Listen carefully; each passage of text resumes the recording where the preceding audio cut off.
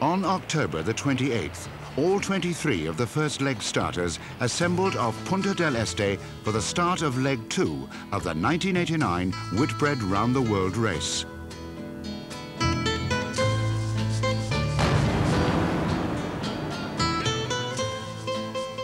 At 7,650 nautical miles, the journey to Fremantle makes this the longest leg of this 33,000-mile odyssey. It will take our mariners across the Southern Ocean, the domain of raging seas, icebergs, and the roaring 40s, the winds that will reward our crews with some of the highest speeds to be seen anywhere in the race.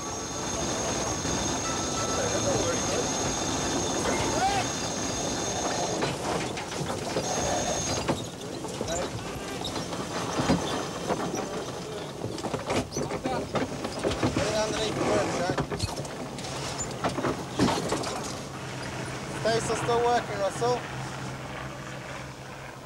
Steinlager 2 and Fisher and Peikel were soon to take the lead on a northerly course, with Union Bank of Finland and Rothmans choosing the stronger winds further south.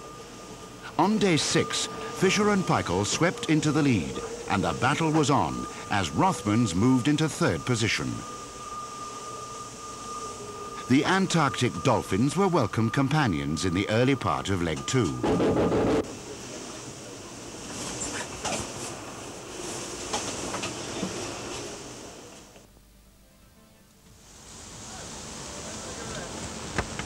So you'd say one of the most important parts about downwind sailing and heavy wind is keeping a calm nerve, and Rothmans helps you do that. That's right. Yeah? All right, yeah.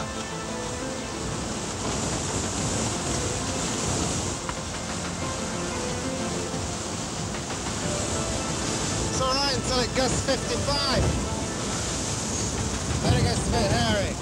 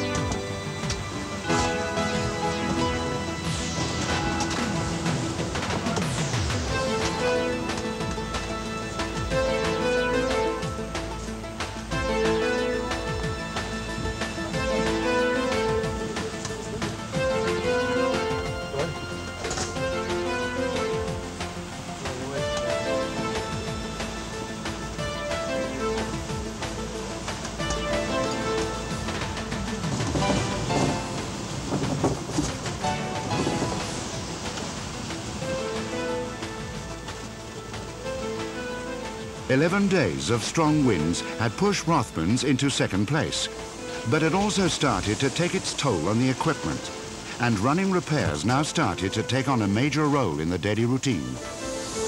Here we are, Southern Ocean, gripping stuff this is. Roaring 40s into the 50s. Pulled out headsail because had a little bit of housework on deck to do this morning. Broke our pole. Now you might ask, why did this happen?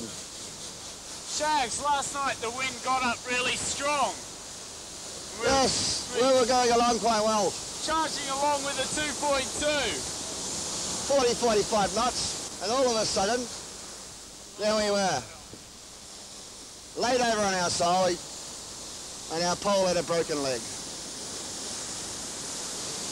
It was just flopping around in the breeze, wasn't it, Shag? Yes. Well, I mean, it's just one of those things. You sail to the limit down here.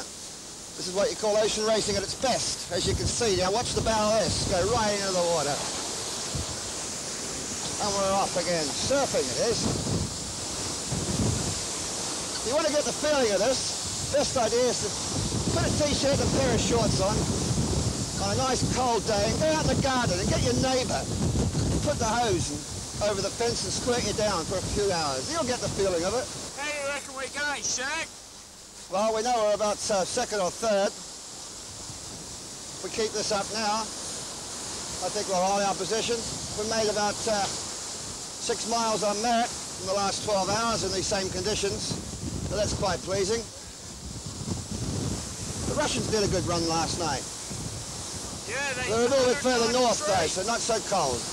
Here we go again. Whoa, 25 knots. How is that? I think we're going quite well. If the wind stays like this, I think it's our sort of conditions. Now we'll be going along with the polar headsail for a little longer today. Basically, to get our courage back and put the spinnaker back up again. Now the point is that you can always know when to take it down because it comes down itself, but then you don't quite know when to put it up again. That's the decision you got to make. We still got 40 knots every now and again. It's a lot of wind for a spinnaker. You might notice we're all working with gloves on. That's because we don't want to break our fingernails. Look at the size of those waves up front. Never look behind you while you're steering. You never do it again. Here comes another big one. Off we go. Whoa. This is that. Down a mountain. Down the mountain.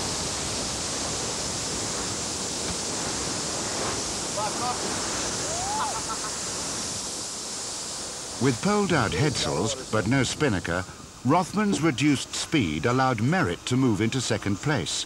And the following 2 days saw constant jockeying of position between the top runners Steinlager II, Merit and Rothmans, with Fischer and Peichel in the lead and Fortuna Extra Lights in 5th place.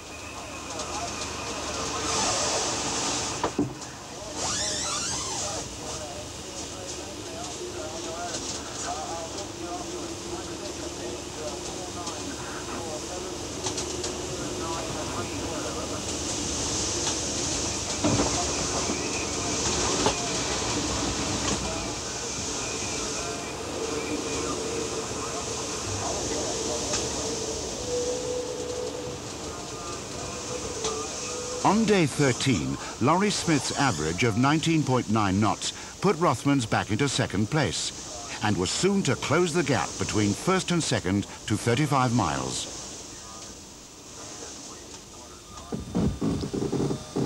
Well, we're about 500 miles to the west of Kerguelen Islands, and for the last 36 hours we've been sailing side by side with Merit. About half a mile apart at the very most, sometimes as little as a boat length apart. And 10 minutes ago Merit's crossed our bow a boat length in front of us, and now they're down to leeward by 3 or 4 boat lengths, and we're pulling them back again. So it's very, very close racing and quite interesting stuff. Both got exactly the same sails up, and there doesn't seem to be any more than a couple of hundredths of a knot of boat speed difference between us at any time. Sometimes we gain 5 degrees, sometimes they get it back. We've also got Steinlager about 2.5 miles in front of us, and they've been pretty well at a fixed distance from us for 24 hours, so the 3 of us are all very much locked in combat at the moment. Unfortunately, the bad news is that Martel has slipped through to the south of us. They're about 140, 150 miles due south, and they've had much better breeze down there. We're all stuck in a high pressure system at the moment, and Martella's just getting around the bottom of it. So they've taken second place away from us while the 3 of us have been engaged with each other. Marku Vickery's tactic of taking Martella far south swept her into a 24-mile lead, but the wind was soon to abate, and she dropped back into 8th position.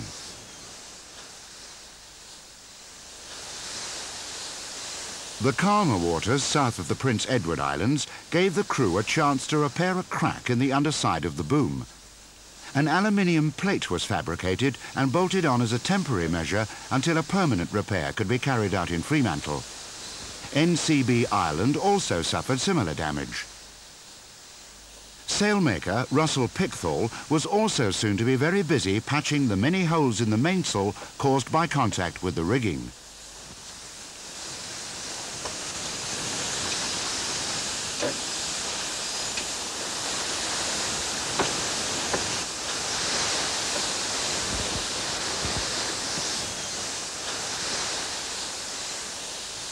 Laurie, how do you feel Leg 2 has gone?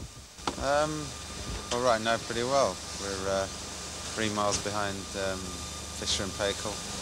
13 ahead of Merritt and 13 ahead of Steinlager. So far, pretty well.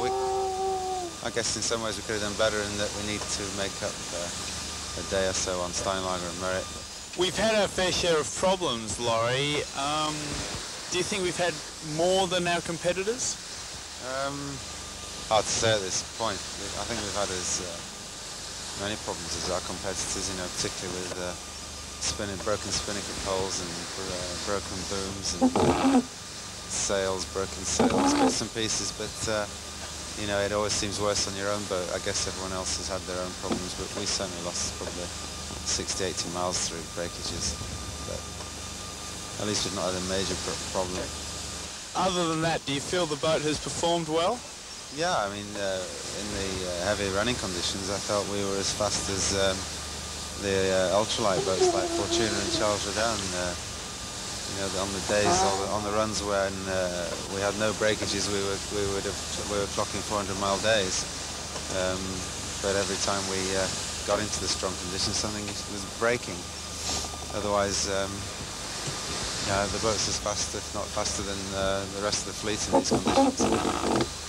How have you found the crew's performance, especially in the freezing conditions down here? Oh, we've all performed pretty well, I think.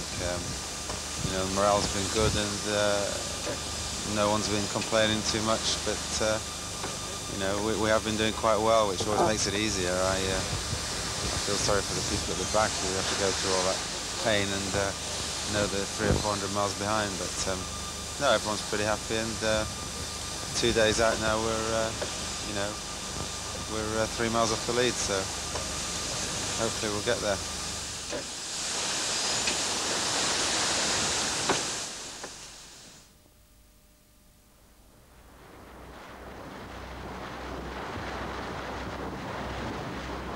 On the 27th day, 400 miles from Fremantle, Rothmans went into the lead for the first time, as Fisher and Peichel slipped back to fourth. She was to hold on to a slender 2-mile lead until the morning of the last day, when first leg winner, Steinlager 2, enjoying superb conditions further north, slipped into the lead, leaving Rothmans and Merritt to battle for second place.